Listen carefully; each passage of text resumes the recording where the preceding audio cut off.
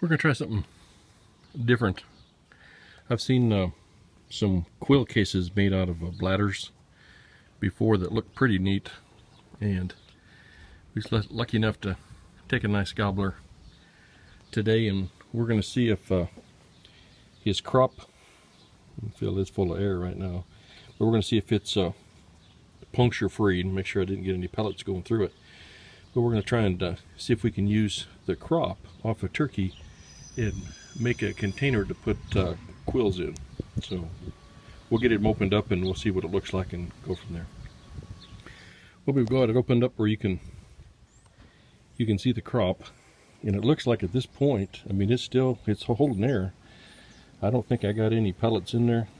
So what we're going to do is we'll go ahead and get this out and look at it, and then we're going to clean it up. It's got a lot of extra membrane. There's some muscles right towards the base. There's going to be some muscle, and of course there's some skin and a lot of fat around it. But we'll go ahead and get this cleaned up and see if it's okay. Okay, we've got it cleaned down now. We got the line heading to the throat and line heading to the crop, and we're good. We got a solid sorry, not to the crop, to the gizzard, I mean. But we got a solid crop. I think it's going to work good.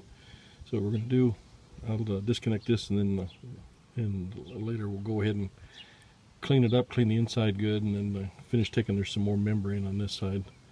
Finish taking all the membrane off, and then we're going to blow this up and let it dry. Okay, there's our crop. We've got it all cleaned out, put water in it, slushed around and washed it out. And at this point, I'm going to go ahead and tie one of these off, probably up here close to the end, and then we'll put a straw in this end and put a string on that and get ready to, once we get it all aired up, then we'll tie that off. So I'll go ahead and show you the setup, and then we'll air it up. All right, this is going to be interesting. We've got the one going to the gizzard is tied off. The one going to the throat is we just got a straw going in that. So I'll go ahead and we'll pinch it right here. We'll air it up, and then I'm going to tie it off right here. Now that, without a doubt, is probably one of the most interesting things you've probably ever seen. That looks like a regular balloon, too bad it didn't have helium. But there's still a little bit of membrane. I don't know if that's going to focus.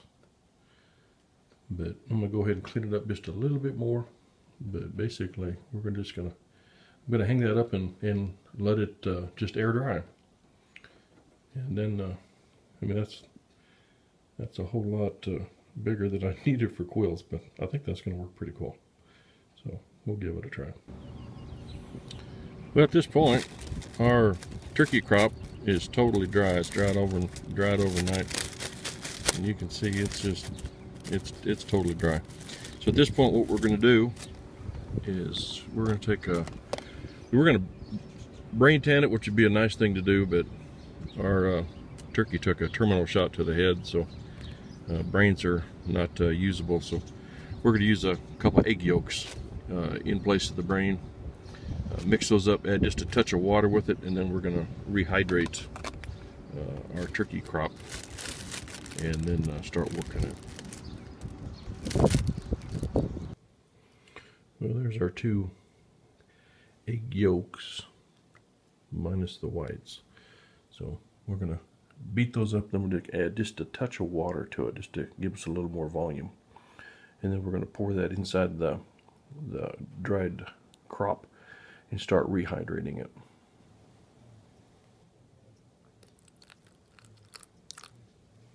That'll be enough.